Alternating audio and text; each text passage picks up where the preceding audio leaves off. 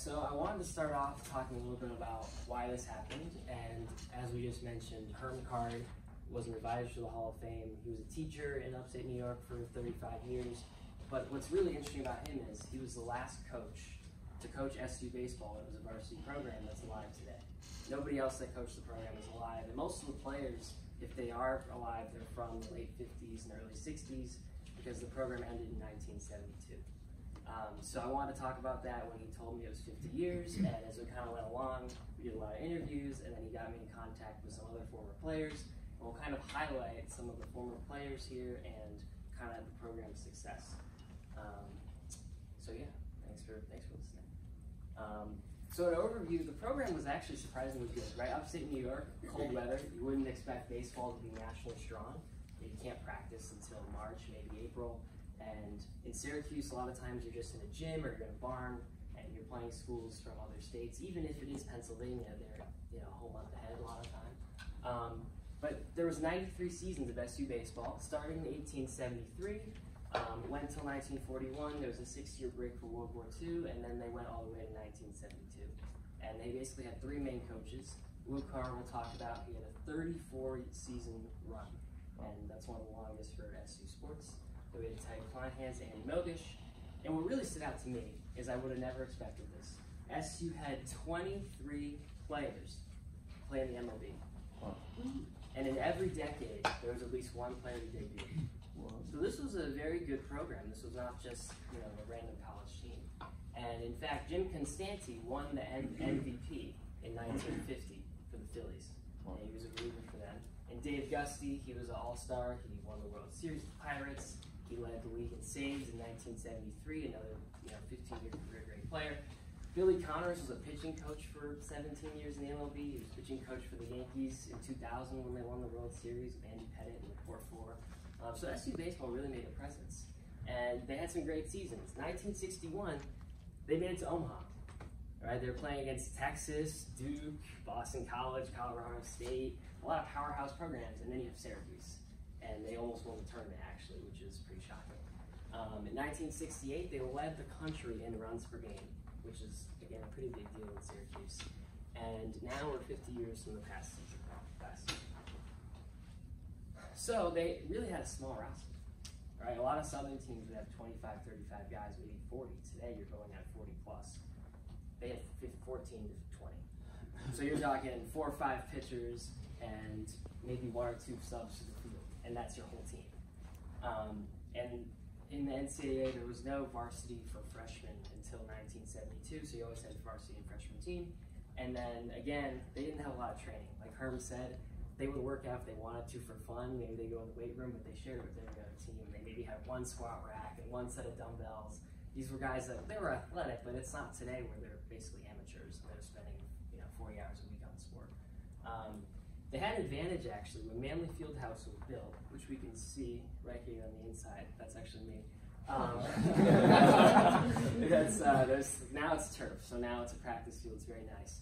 But in the 60s when it was built, they had a dirt floor, and they could take fly balls. It's a 50-foot ceiling, and they could actually get real practice in for their last 10 years, and that helped them for sure. But what really stands out is they only had 2 scholarships. Wow. So today, you have 14 to 15 scholarships for baseball, and they had 1 pitcher and 1 catcher on scholarship for the last 20 years. And yet they still made it to the World Series. That's a pretty big deal. So here's some lists of Orangemen in the majors. We have John Coleman here. He pitched 54 complete games in 1883. Again, he was on a Philadelphia team, and I think they were one of the worst in the National League. But still, it's a pretty big deal. Jim Konstanty, again, he won the MVP in 1950. And then we have Dave Giusti, who was an all-star, 15-year career, Billy Connors. Mike Barlow was a closer for the Blue Jays in 1980 for a point. So you had a lot of, very good players from Syracuse. So we have Jim Konstanty in the middle. He had a pretty long career. Basically a junk pitcher. He was not a high-velocity guy. And there's him with the Yankees as well. So in the early days, again, I said it was started in 1870. So when they started, they actually played in Archibald Stadium for a while, which was kind of like a Coliseum type thing where the Carrier Dome is today. And they were very good. They played the Ivy Leagues basically every year. We had a series of Michigan every year. We'd go to Ann Arbor, we'd play in Syracuse. We had an annual series with Columbia for 40 years. You'd go to New York City or Syracuse. And Syracuse was always around 500. They were pretty competitive. There's a lot of records with each season that they did. And in 1915, they were one of the best teams in the country. And they basically beat every major school they played. And so with the second best record, they were crowned as the best team. There was no World Series back then. So here we can see Lew Carr, who was their famous coach for 30 years. And this is where they used to play. Today, this is Hall of Languages. It's very iconic at Syracuse. If you watch a basketball game, sometimes they'll show it during TV timeouts. And here we have Tolly. And they basically played what's today the quad. And they had these horses that would use these troughs, and they would basically turn the dirt over. And we have a better picture of that right here. Wow. Here we have a hill, which is now some freshman dorms, the Mount, as my friend Tommy here actually lived there freshman year. And so they used to play on what's now the quad, and it was very informal. But that was their old field. There's a better picture, 1904. Wow. And that's today. Wow. So we have a statue for Onondaga Nation here, and the home plate was right around here. And it's obviously very well built up today. So this is Archibald Stadium. It was very famous when it was built, one of the biggest coliseums in the country, 1907. This is where SU played, and we have some more photos here.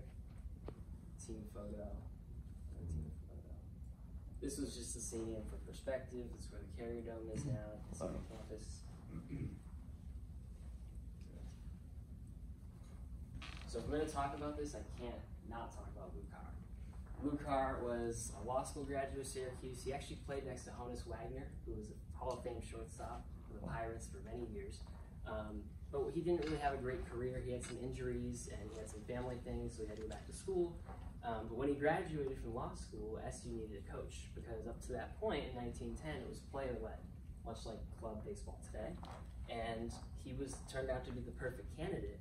And he basically is Syracuse baseball. When they built a field for the baseball separately, they named it after him. And here is Coach Carr, and there is also Coach Carr. This was the 1915 team. They were good. Also Jim Crane, he played 1 year at Syracuse in 1891. Some of you guys might know the Red Badge of Courage. It's a very well-known Civil War book. He was born after the war started, and he'd never been in the war himself, but it was a bestseller for many years. There's still movies about it. It's still available for print. It's a big book. So the new era was, with World War II, they had to put it on pause. So for 6 years in the 1940s, they were on pause. And the second era is when they went to the World Series and did pretty well. So here's a field. I'll later show what it looks like today. There's no baseball field there. But this was on South Campus. There's street up. And windows are vulnerable. Yeah. This is a barn building. Keep score the broken windows. Yes. There was a joke that if you could hit it there, you might go to the pros and something like that. But it wasn't very common actually to hit that. There's another photo. I love this photo. It's the only color picture I have of the field currently. And you can see one other person interviewed, New York State Senator John DeFrancisco, someone might have heard of. He played on the team. He was a captain in 1968. Now you have Hart Ricard, who I'll talk about a little more on the right. They were pretty good friends. They're playing Cornell right here. It's a pretty nice stadium. Here's a dedication. Some more pictures of the field right here. And at the podium, this is actually Lew Carr when he was in his 80s. He dedicated the field, and he's talking to the current team in 1952.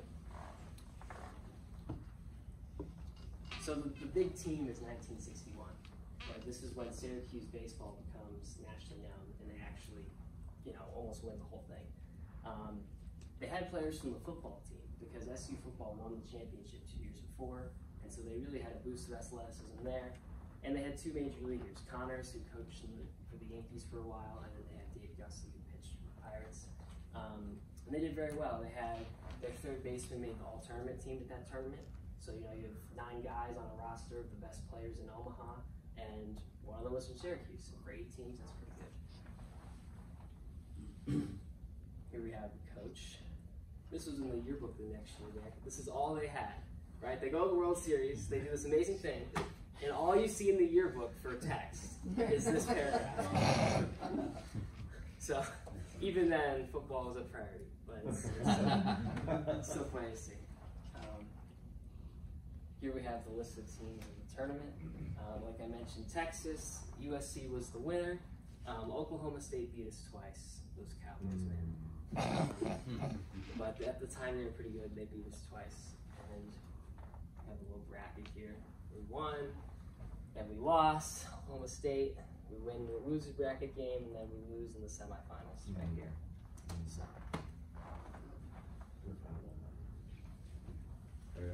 That was a good game. So here's the team. They had 17 players, which is small. So other teams had at least 25, 30. And they were on the plane to Omaha right here. So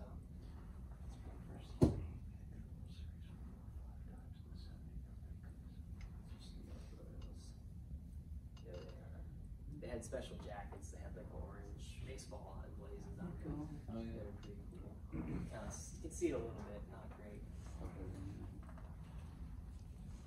So Coach Kleinhans, he coached for 20 years. He really led that team. And what was cool about him was he was a big pitching guy, so he taught some of his players off-speed pitches they use in the pros. And he was a big SU player. His kids and his nieces and nephews all played sports at SU, so he's pretty well part of our community. We appreciate what he did for our program. Here we have Billy Connors. Cool picture with him with Randy Johnson, obviously the unit, one of the best pitchers of all time, and Andy Pettit, part of the core four. Playing days, not so successful, but he did play a few years, and he coached in the majors for a while. He actually hit 2 home runs in Omaha. That was pretty big. I think he was the only player to hit multiple home runs in that tournament. So that was really cool. We have Dave Giusti. This was a picture of him in 1960, and then with MLB teams.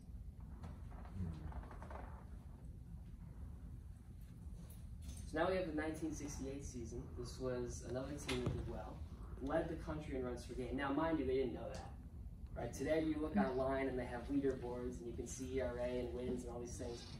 The next spring, everyone was basically off campus except Herm Carr, and he gets the umpire 300-page manual, and at the back they have stats, and he's going through it, and he sees all of a sudden that the team was at the top of the list in runs per game. And so he starts calling all his teammates, and they're like, "No way, you're bullshit." And it turns out that he wasn't, and he started trying to like fax it to some of them, and when they came to see him, he showed them. So that was really cool. We had no idea at the time, and they knew they were going to be good because when they go to the southern trip on spring break, they actually finished 500. They went like 4-4 or something, and most of the time Syracuse would go to March and they get killed because they just hadn't played enough. And I like to talk about this team because the people on the team made a lot of contributions to society after. And whenever I try to pitch SU baseball in the future, it's nice to note that like when you have a baseball team, you can actually really help the community, and you can generate alumni and donate to the school. And as a school, that's what they want. I always bring up this team because they generated alumni. And there's some pictures of the team. I love this one right here. This is a great picture. There's the guy I interviewed a lot, Herm Carr. He's right there in the bases. So again, this is kind of just a general overview. There were some very big players from that team. The captain became the New York State Senator for many years. The catcher became Chief Financial Officer of Syracuse, which is a huge job considering we're $1 billion endowment university today. So we're a huge university. An outfielder became Dean of Hotel Management School at the University of South Carolina, Dr. Mahalik, who also interviewed for this project graciously. And then we have Mike Barlow, who pitched in the majors for 7 years. So Herm Carr, he worked at the Hall of Fame, and what's awesome about him is he's the last living coach. So the next thing I hope to do with this project is kind of a documentary where I interview Herm Carr and some of these other players because now they're in their 70s, and in 20 years, who knows what, if we can even tell these stories anymore. So Herm was a third baseman, very scrappy, not a lot of power, singles, doubles hitter, made all the plays in the field, and he became a baseball lifer. He worked at the Hall of Fame, he was a poet and he was a writer, and he taught English in high school, and he helped curate information here. And he was a Hall of Fame umpire from New York State for high school, and he really contributed to baseball in his life. He also talked to me many hours as I did this, so shout out to Lew Carr. So here we have Herm, which was 5 years ago. And then we have his friend, DeFrancisco. In the middle, they left an opening for one of their teammates, Joe Smith, who was a pitcher on the team. And he actually founded Syracuse Orthopedic Specialists in Syracuse, which is one of the big orthopedic centers. So they left an opening for him and a tribute to him for when they used to do this at this exact spot 45 years before. So that was a very cool photo. Gracious to have that. So why did they cut baseball, right? If they're a good team, why is it not, why did the university cut it? Perfect storm. There were financial issues, but I don't think those are really real, because SU offered to travel with Lemoyne, another Syracuse school, and every weekend they'd go to the same place and play the same games. So the school would only have to split bus costs, basically. And at the time, the policy board just kind of rejected it. They're like, oh, we don't need another sport. There's crisis with the OPEC oil embargo. Title IX's coming, we want to grow football to be good again, and a list of reasons. They wanted to take down the field, so it kind of just wasn't meant to be. So in the last season, this is the photo right here of the last play. They had a good year, but the last play, they're playing at the Chiefs Stadium today, Syracuse Mets. They're down 1-0 in the bottom of the 7th, and as Herm tells the story, they have a runner on first with 2 outs. Ground ball at third base, throw it to first, overthrow. So Herm's at third base, and he's sending the runner, and as the runner comes home, the right fielder makes a perfect throw. Bang, bang, bang for play. They call him out. And that was the last play. I don't know how they got a picture of this. And that's it. That's the shot right there. So pretty cool. This is the only photo you'll see in SU athletics up on display today with SU baseball, John Martell. So there's Wood. This was me like probably 6 or 7 years ago. He was the ace on that final team. And I include him really because not only is he ace, he became a pitching coach in Syracuse, and he trained guys like Pat Corbin, who was a star for the Nationals, helped them win the World Series in 2019. And he told me explicitly, he's had a lot of players where if they could go to Syracuse and play D1 baseball, they would have. But instead they went to Lemoyne, which is a good school now, or they go to other programs because we don't have a program. So he really believes that if we had a team, we'd be very good, but alas, we do not. So again, we talked about why they don't have it. We want to quickly talk about club today. We've been around for 40 years off and on. We have 70 to 80 players try out for 6 spots a year. So there's a lot of interest in our community for the team. And here's a graphic that Tommy's brother back there actually designed. Connor's our president. We play like 15 games a year. So we'll travel for weekends, we'll play tournaments, and it's a pretty good time. But we don't have a field. You can see where we practice today. It's basically just a rugby pitch. There's some goalposts down there. It's just a practice field. And this on the left is the old baseball field. It's field hockey now. And again, there's reasons why we should have it. Again, there's a lot of support. We also have a sports analytics program, so a lot of our students want to work for major league teams, and it'd be a great way for them to get hands-on experience with baseball. So yeah, that's really all I have. I have some pictures here of our current team. We're actually pretty good. You can see we have some pictures here. So yeah, that's. You can see me right there. And yeah, that's really it. Thank you guys. Thanks for